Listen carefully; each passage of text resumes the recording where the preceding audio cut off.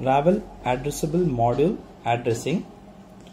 Hold the module like on is an above condition. Give address number 1 by putting deep switches 1 at the bottom side. Same, you can give address number 2 by giving deep switches number 2 as the bottom side.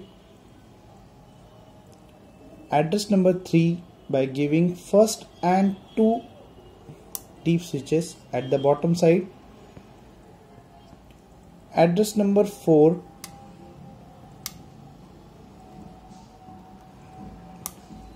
deep switches 3 number at the bottom side. So on, you can give the address 1 to 254 by seeing the address selection chart.